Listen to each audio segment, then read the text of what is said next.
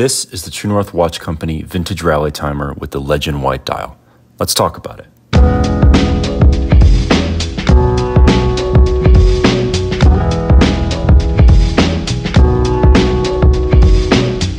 This watch features a case diameter of 37.6 millimeters, which is at the bezel. Case is roughly 36 millimeters. The length or lug to lug is 44 millimeters. Thickness at 12.5 millimeters with the domed acrylic crystal. Otherwise, it's just about a little over 11 millimeters, not including the crystal. And we have a lug width of 20 millimeters. Some additional specs here, we have, as I mentioned, a domed mineral crystal, which has a sapphire coating. It has 50 meters of water resistance, has loomed hands and loom plots by the indices, but as seen in this picture, it's basically non-existent. There's a signed crown and clasp.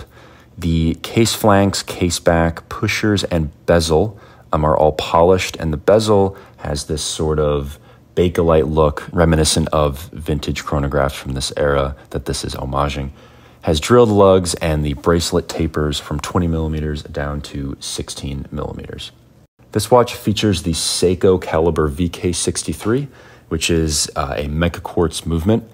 Basically a chronograph movement that uses quartz technology for the main functions of the watch, and then a mechanical module for operating the chronograph. Has a really nice feel. I can't say it's quite as good as a mechanical chronograph. Feels pretty good to use considering the price of this piece. These movements are accurate to less than plus or minus 20 seconds per month. So you're not really gonna have to worry about this one when it comes to accuracy. Let's talk about the brand. True North Watch Company specializes in vintage-inspired watches with an attention to detail that is not found on most micro brands that are doing vintage homages, particularly for this price. I had not heard of them before, despite being into this hobby for a pretty long time now, and they're seldom covered in publications or on YouTube. I first saw their offerings on eBay with some of the other vintage rally timers, but they never really caught my eye till I saw this one. I jumped on it right away because it got all the things right in an homage like this, things that really matter to me. So how does this watch wear? Exceptionally well. It's slim, sleek, and dressy, but has a bit of a sporty edge being made out of stainless steel and on this oyster style bracelet. I have about 7-inch wrists and I'm a relatively large guy, but this piece does not feel small or dainty. Just feels dressy and classically sized. A true joy to wear with any outfit, whether it's jeans and a t-shirt or a suit. It just works. I've worn this basically nonstop since I got it, wearing it over other pieces in my collection. Now let's address what this watch is indeed homaging. To be specific, it is a Rolex Daytona reference 6241 with the exotic dial, or more commonly known as the Paul Newman dial. Now, there are plenty of other homages on the market, so why pick the True North Watch Company Vintage Rally Timer? Well, what all these have in common is that all of them reference a oyster case Rolex Daytona. Not one of these does the pump pusher case, which is what the True North Watch Company Vintage Rally Timer homages here. I think the pump pusher case Paul Newman is one of the most beautiful vintage watches ever made. You've got the tricolor dial, at least in this variant, with the white, black subdials, black outer track with the red markers, and then red Daytona script.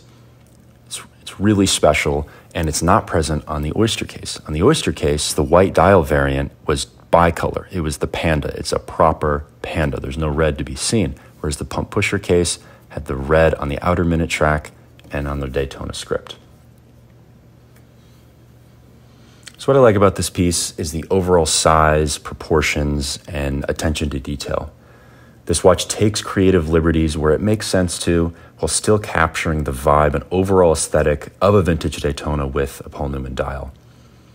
The burnt orange color on the minute track and different font for the subdials are a nice change while keeping the beauty of those original Singer dials intact proportionately.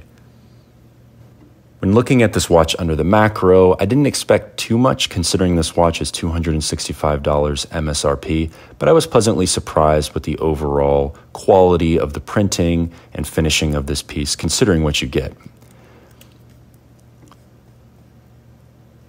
One thing I did notice with mine, which isn't really a deal breaker, but there's like a little fiber or something that may have come off in potentially the manufacturing process that came off something that was cut. Not really sure what it is, but it's really not a deal breaker. It's a little loose in there, but you can see it here. Once again, not a big deal for the price that you pay for this watch. Now, what I don't like, and maybe some suggestions.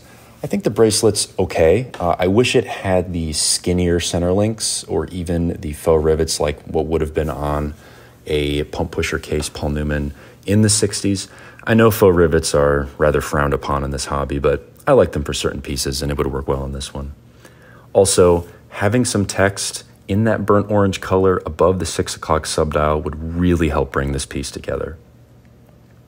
Finally, while the font on the subdials is fine to me, I would like to see those lines within the subdial coming out from the hands on the subdial. Here's a render of what I would like to see if a version 2 was ever made. Just my 2 cents. In conclusion, this is a lovely piece to wear. It has incredible proportions, comfort, accuracy, and the looks to catch even the snobbiest of watch snobs into considering one. It gets all the right things right and takes creative liberties where they make sense. For the price these go for, you really can't go wrong for what is on offer here. Now, if you'll indulge me, putting that red text above the 6 o'clock subdial on their silver VRT with some screw-down pushers and a crown sort of like this, well then, True North Watch Company, you can have my money.